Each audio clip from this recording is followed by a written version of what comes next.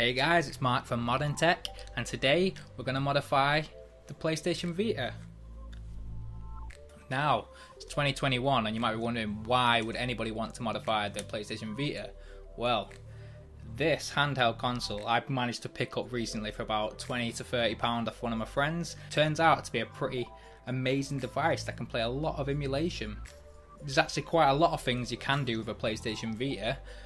One of them is emulate PSP, PlayStation Portable, with an app called Adrenaline, which allows you to emulate the whole interface of a PlayStation Portable without it being in PlayStation Portable, with it just being PS Vita. So you can still play your PSP games, PS Vita games. You can also install RetroArch, so you can play all your old emulator games like Sega Mega Drive, SNES, Pokemon, Mario, whatever you're gonna play. It's just awesome.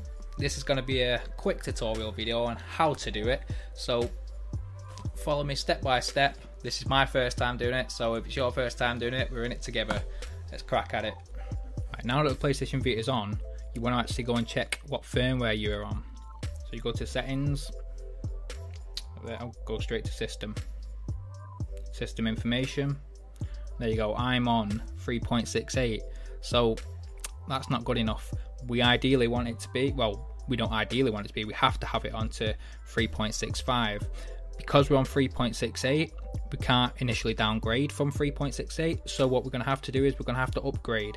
So we're going to go back, go to, where's update?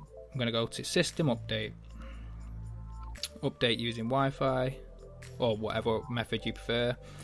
And we want to update to 3.73, because once we get to 3.73 we can then downgrade from that version to the version we need.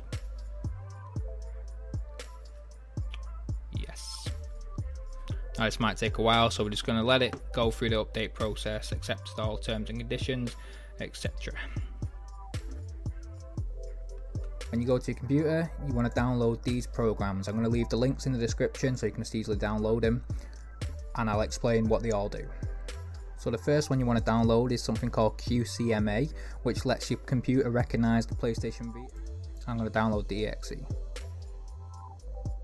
The second one we download is called Enzo, which is going to be the permanent mod for the PlayStation Vita. So we want to download that VPK file. Third one, we're going to download Final HE, which is Final H Encore, and that's what we're going to use to run the jailbreak. Next one we're going to download is something called Oscal, I think it is. I can't really pronounce it, but this is supposed to trick your PlayStation Vita into thinking it's 3.73 once we've downgraded it. So we've downgraded it and it's going to be the latest version. This is what we're going to do anyway. Now we want to download both of these files. I'm going to download that, and I'm going to download this. Now to downgrade our PlayStation Vita, this is what we're going to download. Modoru. I can't read that either. Modoru. I'm going to download Modoru VPK. That's what we're getting. Now the final thing we have to download is actually the official firmware for 3.65 from Sony themselves. So here's the link for that.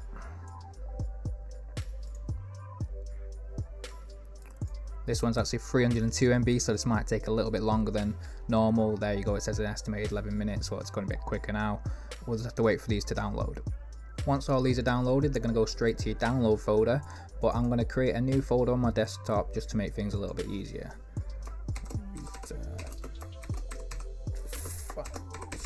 You can call it whatever you want, but I'm going to call it Vita mod files just for the sake of it. I'm going to drag all these straight into the mod files. I'm going to actually extract this one.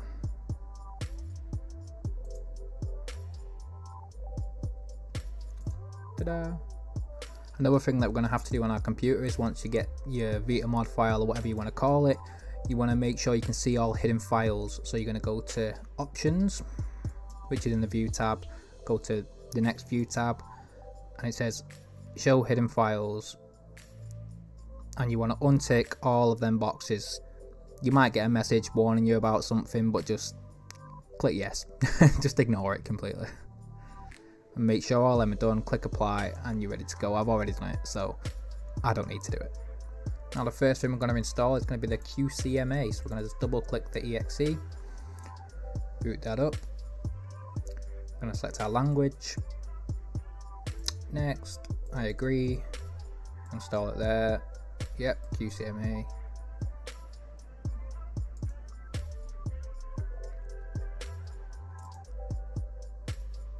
Just go through the whole process. And now we want to click Run QCMA. Right, now that one's done. So what we're going to do next, we're going to find Final HE. So we've got our file here, but we need to extract that. I always use WinRAR to extract. So extract files. Where do I want it? I want it here. Yeah, it's already in this file. So yeah, let's go.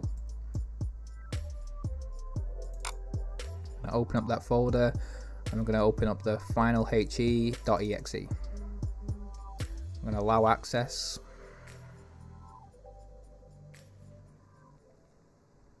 There we go. Now that we have our PS Vita on the firmware that we want to plug it into a USB lead and connect it to the computer.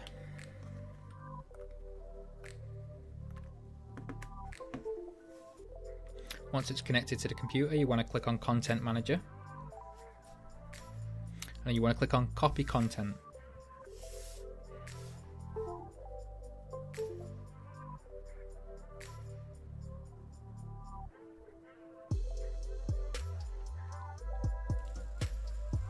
There you go, our device is connected. Now we want to jump straight back to the computer.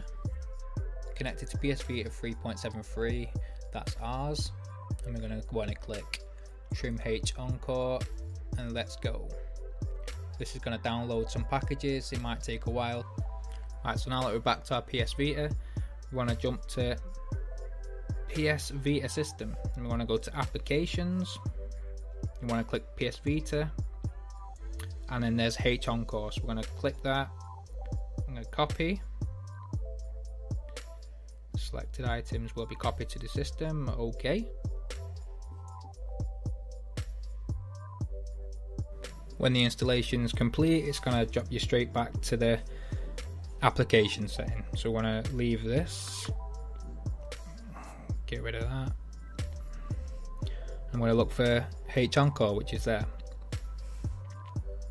You might want to unplug your PS Vita for this stage actually. So we want to go to H Encore, click Start. Can't control first. Do you want to continue? Yes. Just ignore that.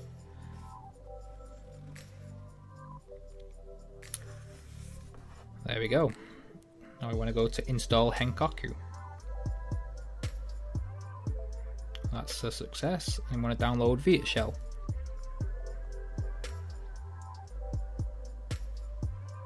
Success. Now I want to go to exit. Alright, well there you go, there's Vita Shell. But first we want to go and check on the settings just to make sure we've got Henkaku. So where's settings? There we go. Yep, there you go, Henkaku settings. And we want to enable unsafe homebrew. And go back. And close that off. We've got Henkaku working. We're going to go down to Vita Shell. We're going to open that up. And then we're going to click Start. Vita Shell is basically file manager for PS Vita, if anyone's aware of that. If you've ever done any Kodi stuff before, you should be familiar. There you go, now we're on to Vita Shell. We're going to find our USB lead and connect it up again. Turn it the wrong way around every single time. Right, now it's connected. When it's connected, you want to press select to make sure it actually connects to your computer. There you go. USB connected.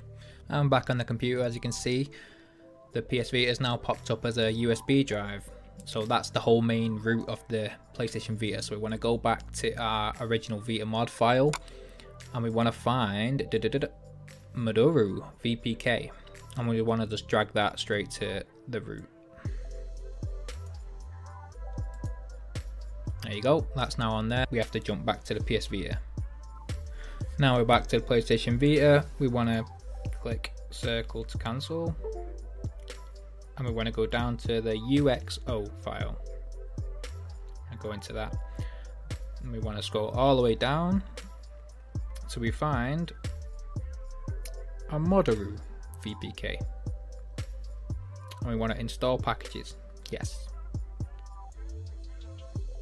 Would you like to install? Yes, we do. And that's installed. So we want to jump out of this, close it down. There you go, there's Modaru. Now with Modaru, we want to run it one time. Open it up, press start. There you go, that's done. Looks like it does nothing, but it's done.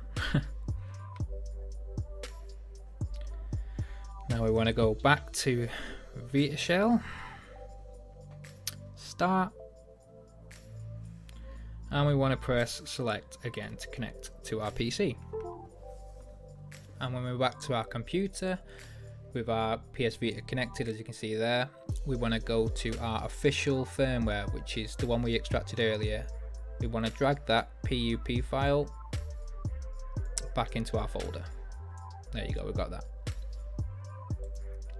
So now we want to go onto our PS Vita, our PS Vita folder in the hidden app folder, which is why we had to show hidden files. We want to go to Modaru, and right here we want to drag in this 3.65 file for Modaru to downgrade. And then once that's done, we jump straight back to our PS Vita. Now that we're back to our Vita again, there's a lot of back and forth in this. We're gonna leave this. We're gonna unplug our cable, and this is where we're gonna do the downgrade. We're gonna get out of Vita shell, and we want to click on Modaru, and I want to click start. If this message comes up giving you nothing to do, you're just gonna have to hold the power button to close down your PlayStation Vita. Power off, and you're just going to restart it. Because we've restarted our PS Vita, we're going to have to go down and open up H Encore again. I'm going to open it up, I'm going to click start. You cannot earn trophies. Do you want to continue? Yes.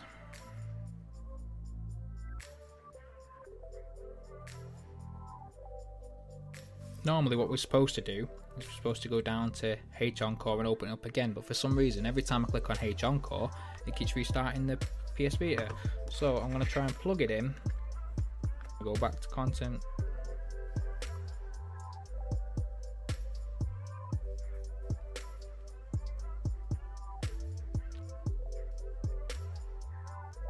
I'm going to try and reinstall H Encore, see what that does.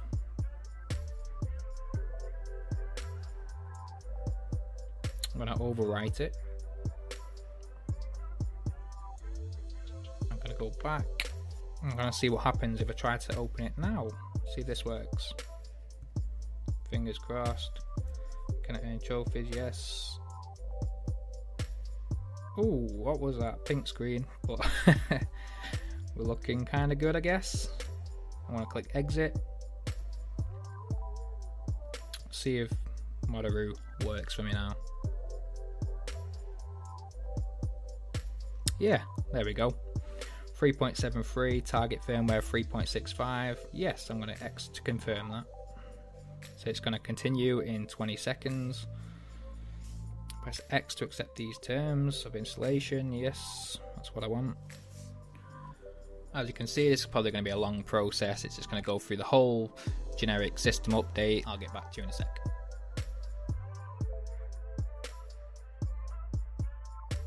Now that our update is finished, well, our downgrade is finished, let's go and see if it actually works.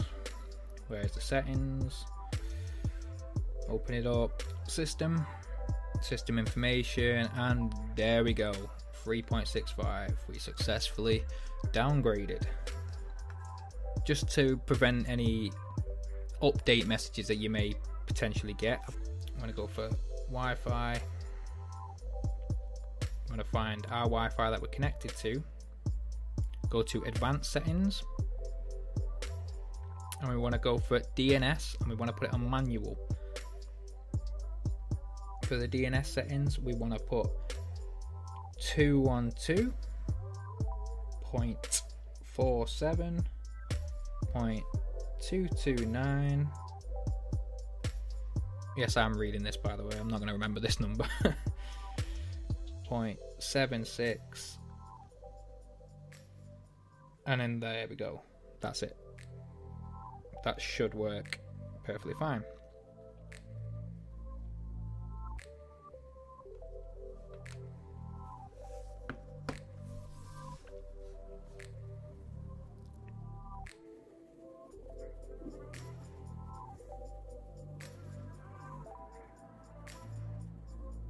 As you can see on the computer, our PS Vita is connected to our PS Vita. Now it says 3.65. I'm going to click Trim H Encore. I'm going to click Let's Go. All these packages are now installed. Now back on our device, we're going to go to PS Vita System, Applications, PS Vita, and now we're going to see H Encore again, and it's going to be in blue this time. So I'm going to click Copy. OK. When that's done, you want to go back to your main menu, scroll down, and you can see H Encore. We want to open up H Encore. Application, yes. Okay, that's not supposed to happen. So we want to open up H Encore, and if it doesn't work the first time you do it, you might want to hold R, and hopefully that works. Press start. Yes. There we go. Now we're in. And we're going to do the same thing as what we did last time. We're going to install Henkaku and Vita Shell. Oh, downloading failed. Let's try that again. Right, so that was a bit of a pain. I'm going to leave a link in the description for Vita Shell to manually download. To manually download it, all you have to do is go into your computer, go into your final HE folder, and drag both files, which I'm going to leave in the description, into that folder. Then you're going to have to boot up the applications again on your PS Vita, just like normal, and you find Vita Shell in there. So I'm going to click Copy.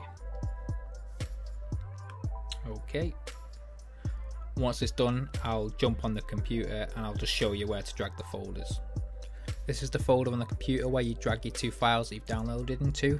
You got your Vita mod file, go into there, Final H, and it's those two that I've just downloaded and dragged straight in there. You don't have to unzip them, you can just drag them in, and then open up your Final H Encore, click Trim H Encore, and let's go.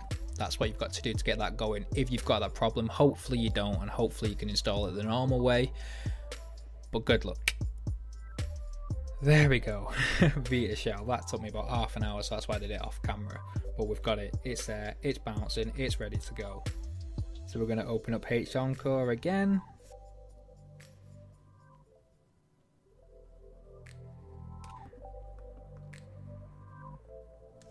I'm going to open up Vita Shell.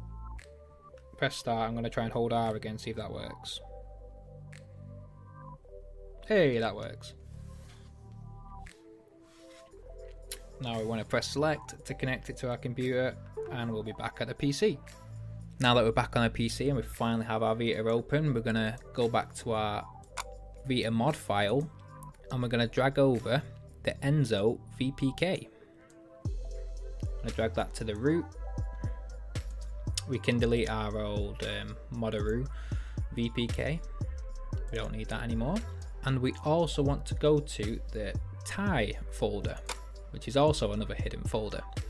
And in that folder, we want to drag in these two Oscal files. I cannot say it for the life of me, but we're going to grab them both and we're going to drag them in.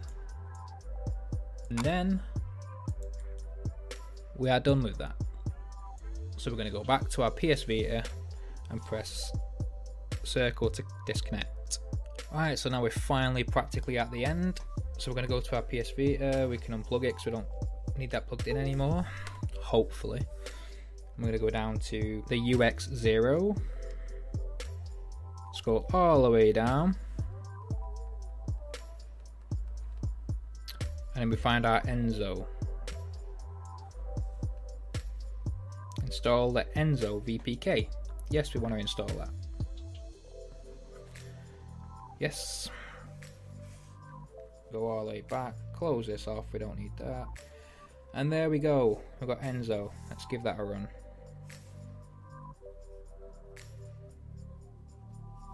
Wow, that's small writing. Press circle to accept the terms, yes. And it says press cross to reinstall, or to install. There we go.